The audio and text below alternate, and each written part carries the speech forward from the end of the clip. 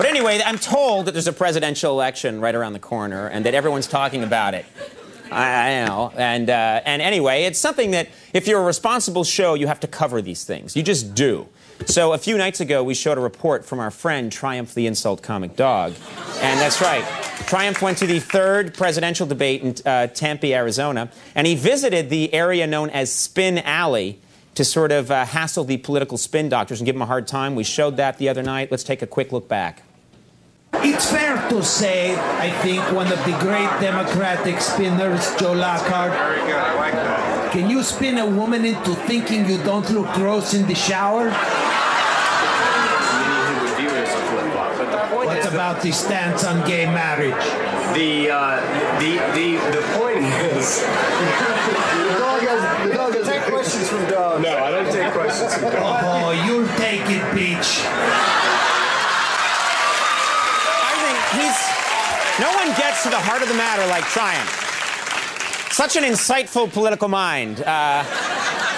Anyway, after that event, Triumph visited with a group of undecided voters. Because after all, the undecided voters are the ones who will decide this election. They're very important.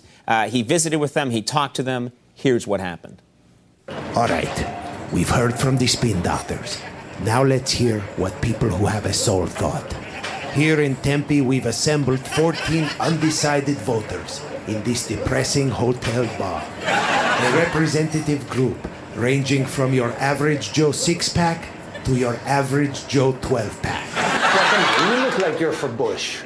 You're still undecided? I'm still undecided. Come on, you're so Republican looking. Look at you. You're stiffer than Richard Simmons unwrapping the Troy DVD.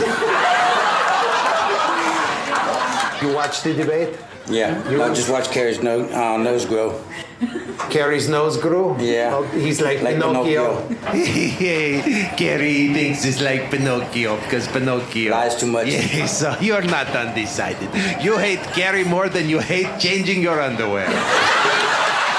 Trusty bartender, what issue did you want to hear about tonight, other than lowering the age of consent? I like your beard. It's not there. The pics. No. I knew a Pekingese who shaved hers like that. Very sexy. You got my vote. You used to be a hippie? Long time ago. Used to protest? Okay, well, good for you. Give soap a chance. Look at this psycho. I banged her. They arrested me for bestiality. Was there any point in the debate tonight that really stuck out in your minds? Foo Fighters. I mean, that was good. Yes, there was a Foo Fighters concert here before the debate. Yeah, great. That was a highlight. Was any particular song help you decide between Bush and Kerry? It's the one where they fly. The fly in the video. I can't remember. Boy. Yes. For God's sake, just whatever you do, you've got to take this process more seriously. It is a process. Set an example for the kids here. You know? I mean, our fathers fought for years for this right, you know? To not take your vote seriously, that would be like spending 20 years building the Neverland Ranch and then not molesting a single child. Exactly. He's doing God's work out there. Triumph the Insult Comic Dog. We'll take a break when we come back. Sarah Michelle Gellar's here. Stick around.